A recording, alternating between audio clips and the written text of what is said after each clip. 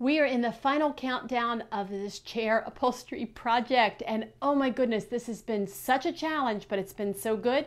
If you've missed any of the videos in this series, just go back. I've got a complete playlist listed on my homepage, so make sure that you check that out.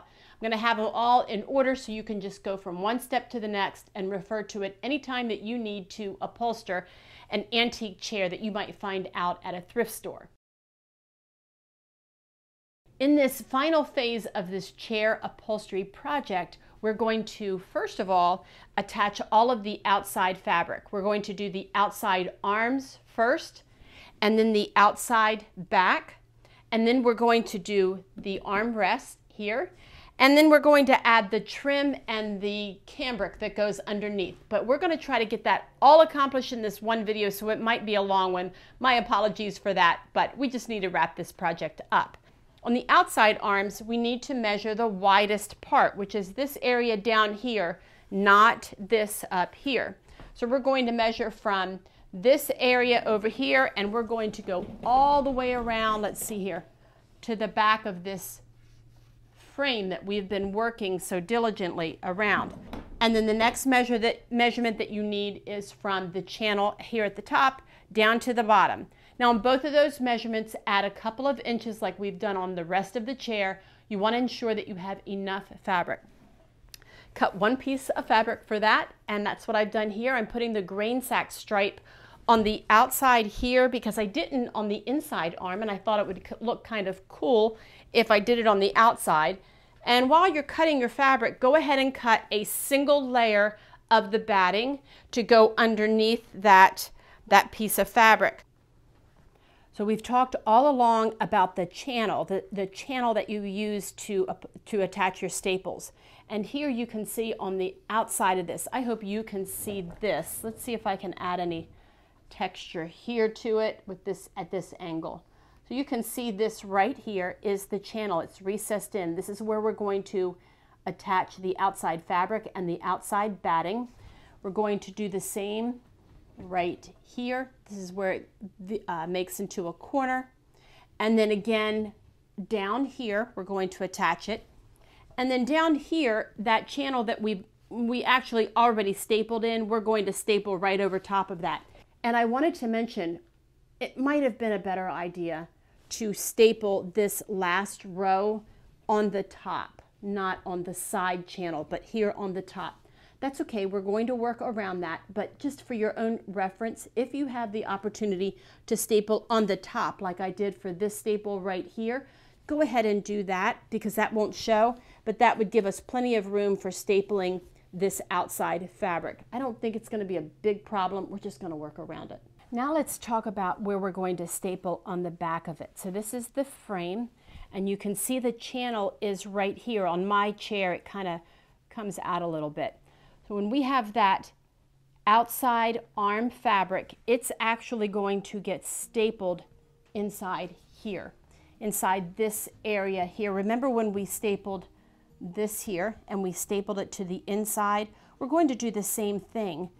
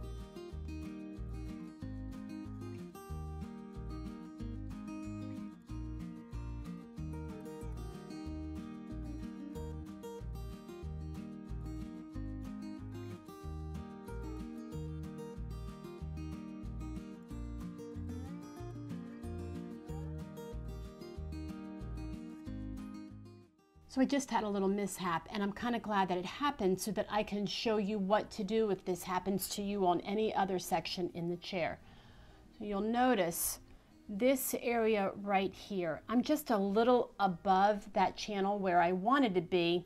I'm not crazy about that. I can feel it. I'm hitting the wood, but it's just a little too far from the channel. And here's how I know it's too far, because my trim, we'll talk more about this trim when we get to it, but this is my trim, and it's going to cover over this, and you can see, can you see that? The staples are going to be visible in that area. So I'm going to add a couple of staples right here. I'm not going to rip these staples out yet, but I am going to add a couple of staples right here, and then I'm going to pull out the ones that will be visible. Alrighty, hopefully I have you close enough.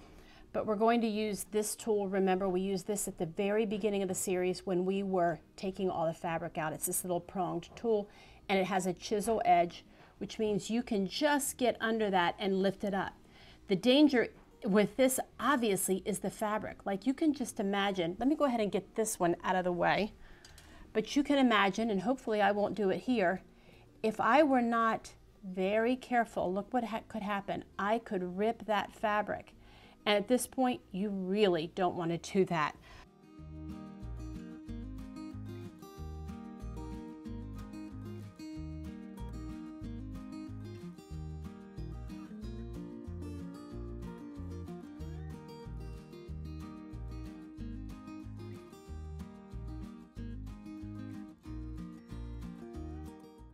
All right, let's talk about this little area. This is what I'm going to do. I've stapled all the way down to that edge. You saw that.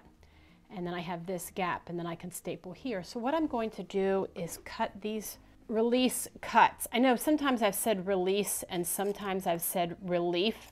They're kind of the same thing. I mean, you're releasing the fabric, you're giving it some relief. It means it's kind of the same thing. Anyway, I'm going to cut that in there, that little notch, cut away the excess. And let's see, I can't cut away the excess down here yet.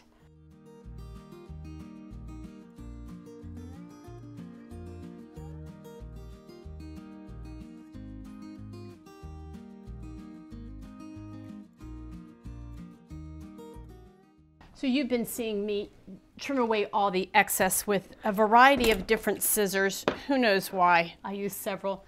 I love this pair here. I'm going to have these linked. I've also used these. They have a nice little spring action right here.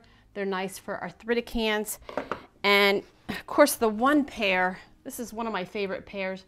I need to replace it. The blades are so dull, they're not any good. But I like that they're small and they're easy to use. They just didn't work on this project. And I've also used these scissors, which didn't work out as well. They make nice little snip cuts. So in some respects that did help. I've also seen upholsterers, if that's a word, people that reupholster use a blade. And I've never tried that. So if you try that, let me know down in the comments. But what they do to get rid of the excess is just a really sharp utility blade. I'm sure that there's a specific name for it, but I don't know what that name is. If you do, let me know down in the comments. But they just cut away right along that line. So that would probably be much easier, but I'm just using my scissors. I wanted to bring you on the back side of the chair so that you could kind of see what's going to happen on this side. So this is the back, this is the outside back. This is the frame, and this right here, can you tell? That is the inside of the frame. This is the outside part of it. This is the inside, and it's the same place where we attached that little, remember the little bits that we had to pull through? We had to do all those cuts, and then we had to pull that through. So that's where we're going to staple it. Here we're on the side of the chair. So we have all this excess and the batting, and then there's the frame. It's going to wrap all the way around. Look how nice and neat that's going to look along that edge. And we want this to go out and under because that outside back is going to be attached there. And then we're going to pull it all the way around, and it's going to be stapled on the inside here. Now, one thing I did not mention when I was stapling here, and I was giving it just a slight tug, you want to make sure if you have a stripe pattern, don't pull it so tight that it puts a little warble, kind of like I did on the inside back. Remember, I had a little mishap there. You just want to be careful of that. And the same thing here. So watch what happens if I pull it too tight. Can you tell? I don't know if you can tell from that angle, but it's kind of giving it a little bit of a warp, and we don't want to do that. You want it firm but not tight. Like I've said, taut but not tight.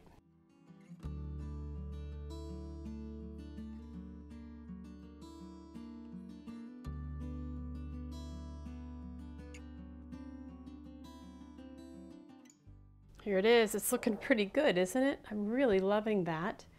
And you might notice that I left this little tail here and I did not staple between here. That's because when I pull down the backing, when I put that outside back on, I'll catch it then and I'll leave this to hold on to.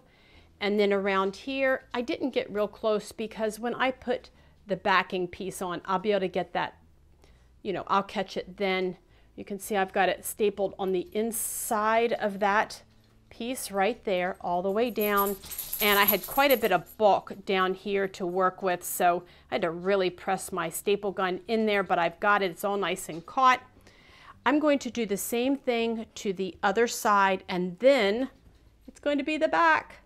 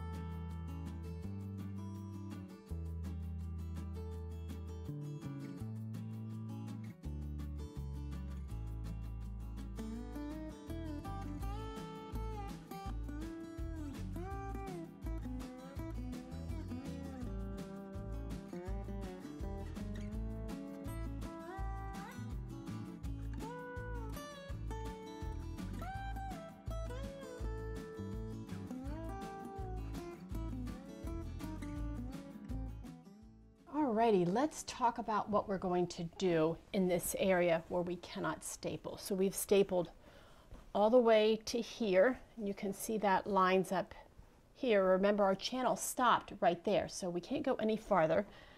And the outside arm, we had pulled around and folded and stapled into the inside of this. So we have that nice clean line. We still have this to take care of. We have the batting from the outside back and of course the fabric. So my plan is to cut a relief cut or release cut, whatever word I'm using now, relief cut right here. And then of course all this will be trimmed away. But that will allow this section to be folded in. I tested it out with the batting and I folded it kind of similar to what we did to the inside back when we folded that area. and I folded it and I kind of tested it out, and I don't like it. It's thick, and I don't like the way that that looks. You can probably see how that is. I just don't like that it's like that. So what I'm going to do is trim away the batting, and then I'm going to fold this fabric in. Let's pretend like that's not there. We'll get to that in a minute. And when it gets folded, it'll be a flatter line, and I can either use a hand stitch to stitch it up like it is. That's the way that it's done on the original chair, or I could run the trim all the way down. That's an option. Or I might glue it. I don't know, because there's no pressure here on the back of this chair. You're not really going to have any pressure. So it's kind of a toss-up there of what to do. If you are an upholsterer and you see a better way to do this, please mention it in the comments. I would appreciate that. I'm just doing it the way that I do it.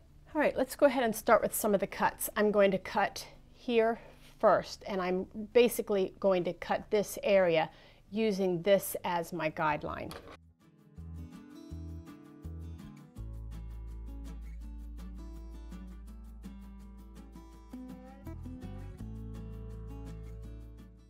Fold of the batting lines up with the edge of that frame. Remember how we wrapped it around? You have to feel that, but the fold of this batting is right along that edge, and I think that's going to create a soft transition from the back to the front. It's fine just like that. I could probably, in fact I think I will, I'm going to keep that folded and stick a little staple right there. Okay, I need about 3 more hands.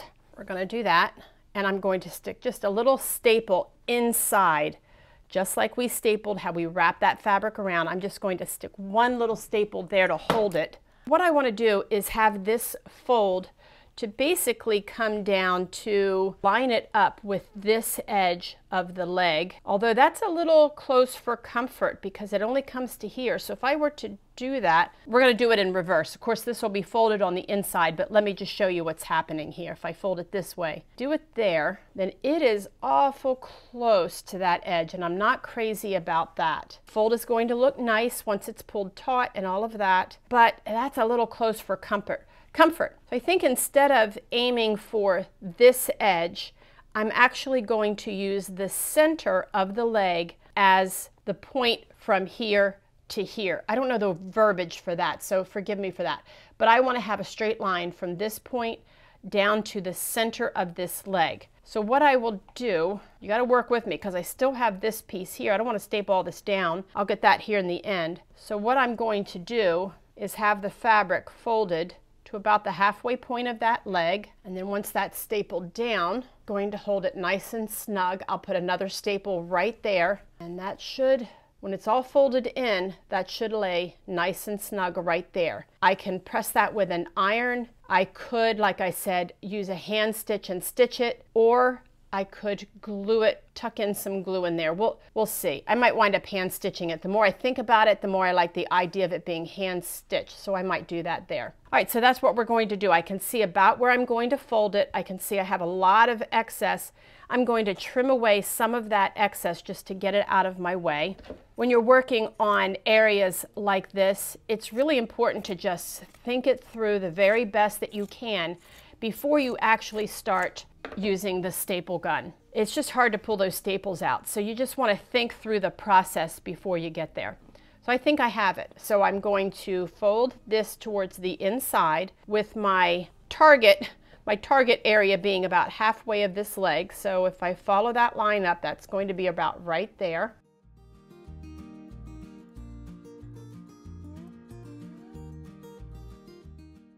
I'm feeling it to make sure I don't have any thick areas that I don't want to work around. And you can see, all right, so I'm just going to see, where's my clamp? Let's grab a clamp.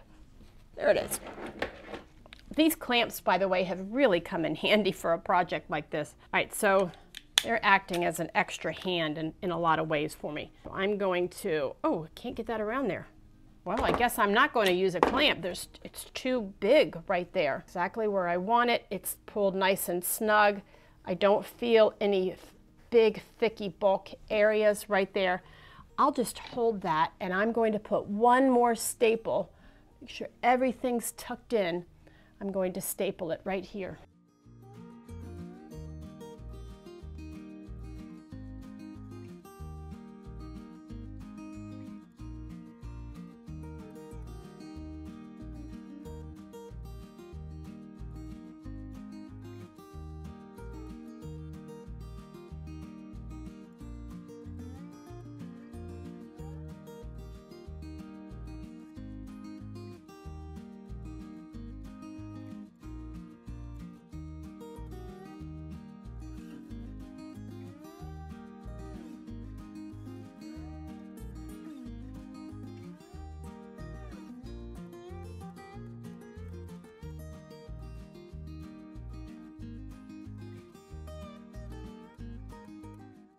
Now it's time to upholster the little arm sections. Initially I had said that I might paint the area and not reupholster it, but you can see here that it curves down, the wood is really rough, the channel is very obvious all along here, so there's no way I could have just painted that. So of course I'm going to upholster it, and I want to show you step by step what I'm going to do to cover this area. First thing that I did was I took a piece of scrap foam big enough to cover this area, made sure that I had enough to go from the front to the back. I'm not doing overhang because that would be too much bulk. Also, the extra foam that I had is 1 inch, and that was just too much here. So what I did was I cut down the thickness of that foam by just taking my scissors and kind of roughly, you can kind of see, I'm kind of going right in the middle there. This is a little section, and it made 2 halves like that. So I could use one for one side and one for the other, and that way I have a little scrap that's only 1/2 inch thick.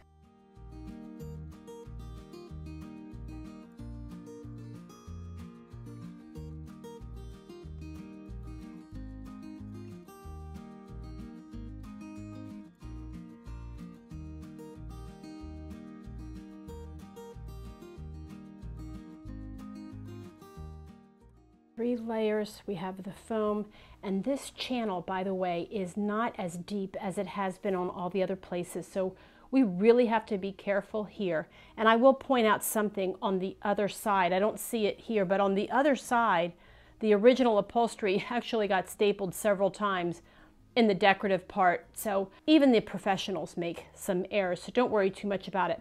But let's cut away some of this excess. You can see that I've got 2 layers. I don't need that. So on the undermost layer, let's go ahead and get rid of some of that excess. And what we're going to do is at about the center point, so I've got each end tacked, we're going to do some tacks staples right along this channel, so you really have to feel for that, and we're going to pull that down. I don't want to pull it too much because right now nothing is holding that on the other side, but I am going to pull it down taut, and I'm going to find the middle spot approximately and put my first tack staple right in there, and you really have to feel that with your finger.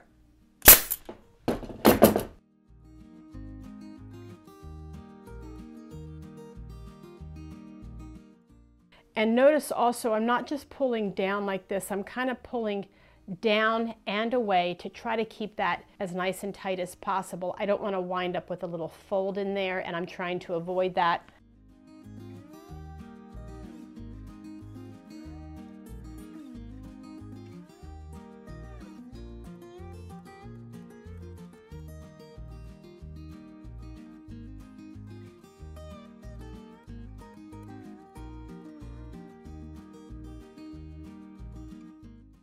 I want to pull it taut, not tight. I don't want to have ripples, but I also don't want it to be loose. Now I must admit, this feels uncomfortable doing this stapling like this. So if you need, lay the chair all the way down. In fact, let's go ahead and do that. Let's lay it all the way down.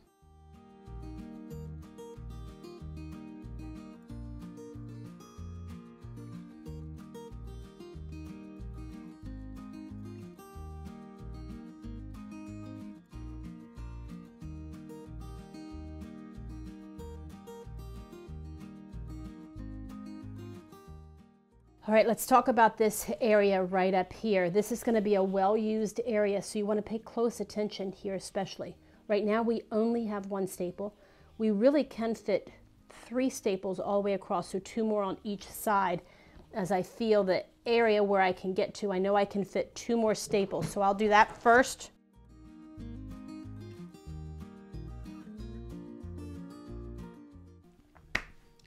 We're in the home stretch, like major home stretch of this upholstery project. So the next step is to add the trim. But before we do that, I need to do something about these little seams here. I mentioned that remember they're loose. We folded that back. You can either use a curved needle and do a whip stitch that would hide. You do it the same color of whatever your fabric is. You could whip stitch that on and you could do it that way. That's the way that the original chair was done. Or you could do this way. Remember, there's not going to be any pressure here. You don't sit on this part of the chair. This is the outside. I'm going to glue it. I know that sounds crazy. I said at the beginning that I wasn't going to. I think I said that. I don't know if I did. Anyway, I'm going to glue it. And I wanted to point out something here. See here, when I folded this side back, it didn't happen on the other side, but on this side, I didn't pull it quite taut enough and I have some ripples. So when I glue this part here, I'm going to just pull it tight. And look what happens. They just pull right out. So I'm going to pull that a little bit tight, stick some glue way in there, and get it to hold that way. If you're not comfortable with something like that, you could do the curved needle stitching with a heavy thread. Go right ahead and do that. So what I'm going to do is I've got my glue gun loaded. By the way, do not buy 4-inch glue sticks. Buy the 8-inch. These 4-inch run out so fast and they're just a pain in the rear end. So this is what I have for now. I'm going to use my finger to lift this up, get a little bit of hot glue back there, and then really quickly pull this over before it cools off. So let's just get that done here. It seems like a lot's going in there, but it's not because it's a dumb 4-inch stick.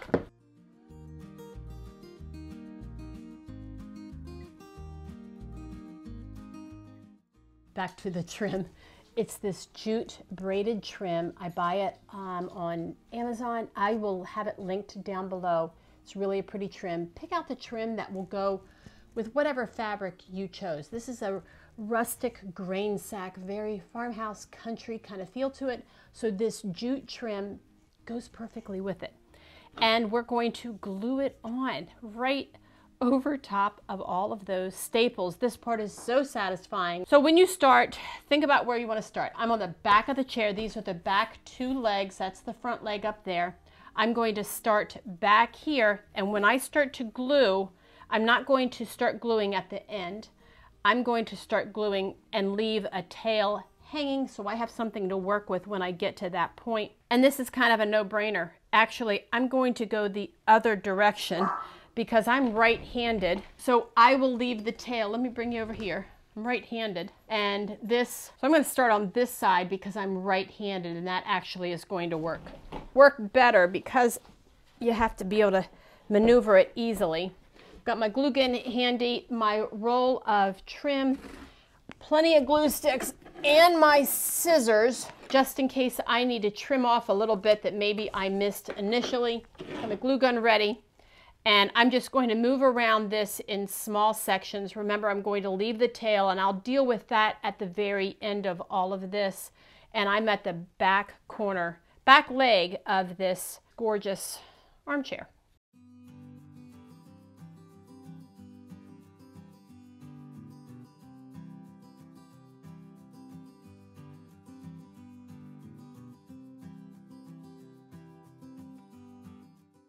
Let's talk about how we're going to go around this 90-degree angle here. First, I'm going to make sure that I have the excess trimmed off. I don't want to deal with a bunch of bulk right here. Get rid of all that I can. And I'm going to do a little dry fit first. So I'm going to hold this and I'm kind of squeezing this together and pushing it in. And my goal is to get it to fit in there about like that. I think that looks pretty good. Now let's do it again with hot glue without burning ourselves.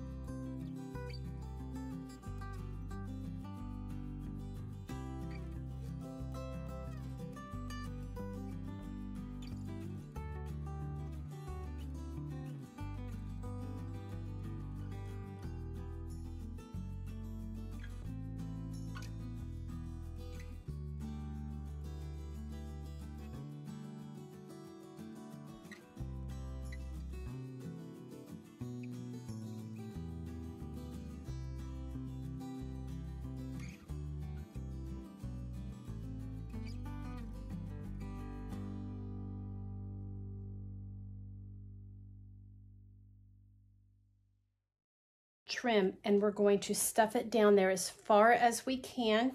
And then we're just going to try to get the glue down as far as we can without getting it all over the fabric.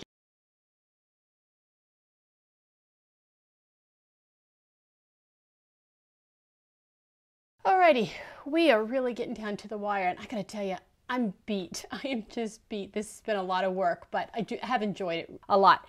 Two last things that we have to do. By the way, there's actually three. See that right there? It looks like a great big pillow. I made like a pillow cushion for this chair. I'm not going to be going over that, but I will be sharing a blog post that will teach you how to make a boxed cushion, a fitted cushion. I'm not sure the term for that, but I'm going to share a link about how to make that for your chair if your chair is the kind that has a cushion. I just went with a pillow option. I don't know, if you are interested in seeing a tutorial for that, I possibly can do that in the future because I do have another chair to recover. I don't know, we'll see. Let me know down in the comments if you are interested in the pillow version of this cushion that I made for it. I'll show you the full reveal here in a second. Back to the chair with two things to do. We have to steam out some of the wrinkles that are in the fabric, and I'll show you how to do that. It's super simple. And then we're going to put the, let's see, can you see this? It's gonna be underneath here. It's called cambric, or the dust cover. It's that black stuff that goes underneath. And I already have that. It's super simple. It's just stapling it onto the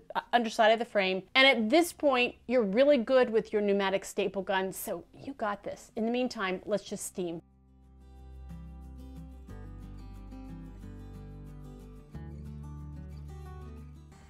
The reason that we steam the fabric after we've upholstered the chair is to kind of fill out the areas. It's of course to smooth out any wrinkles that might be in the fabric, but also to plump up the under layer of that batting. Let me show you. There we go. This is a piece of the batting. So you can tell when this was packaged, it was all folded up and tight in the package and then sent to me, and it got really wrinkled. You can see all the wrinkles here. So you just take that steamer, and be careful, these steamers really put out a lot of heat. But watch this here as it just puffs right up. I hope you can tell.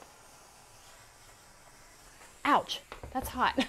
Okay, yes, you can see the thickness difference. I hope you can. Right here where I steamed is much thicker and puffed up and no wrinkles. Right here where I did not steam, it's just flatter. So when we do this over the seat, that's basically what we're doing, is smoothing out the fabric and any wrinkles that might be there, but we're also puffing up the batting, which is helping to fill it all out really nice and full.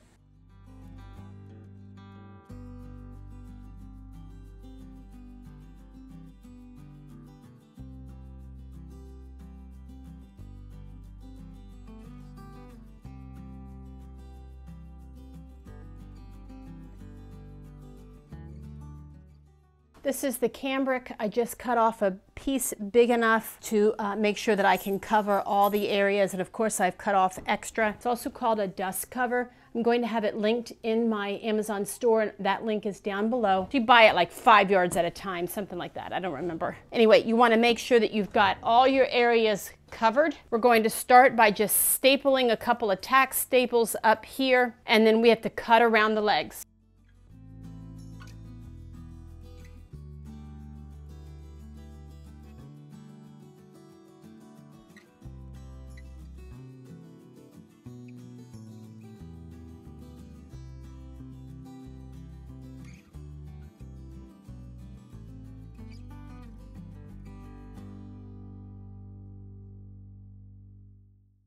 I'm going to show you the chairs, but no judgment here on my house, because listen, all I've been doing is reupholstering that chair and practically nothing else. So my house is a wreck, but you know what? Honestly, we live here and we like it cozy, and sometimes that means it's messy. Anyway, let's take a look at those two chairs over there a little bit closer. Okay, here's the back side of the two chairs. Remember how we started out with the red chair, like you see there on the right, and this is where we ended up. Look at this. Oh, I'm loving this, our new chair. And here they are from the front. So that was the chair that we started out with. Really beautiful, but that fabric was dry rotted. You saw what bad shape it was in, and here's what we have now. So you see that the cushion that I made is a pillow style. It's super comfy. I've just been sitting on it. So comfy. I love this pillow style. To me, it adds a real casual kind of look to this chair, and I love that. I might do something about the corners. I haven't decided, but see how they poke out right here? I might take a little couple of hand stitches and just stitch it back just like that. I don't know. Let me know what you think in the comments. Should I just leave it real casual like that? Should I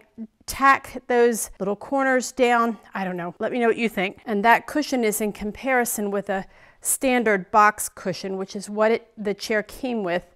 It's a little more of a formal look for sure. Ignore the color, but it's a little more formal with that kind of cushion.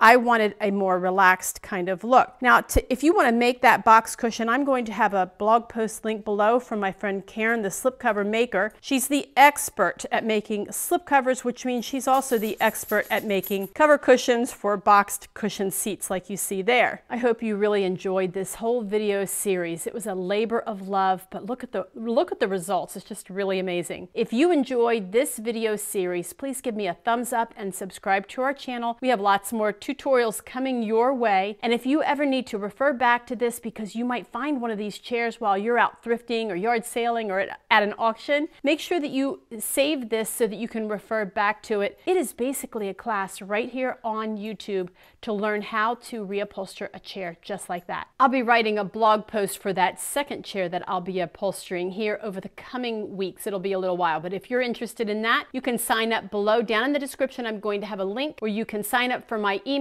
You can join my list and watch and see all of my blog post tutorials. We have well over 200 tutorials over there. I know that you're just going to love them. Thanks so much for sticking with me through this whole series. Barkley and I really do appreciate it. Hey, we'll see you next time.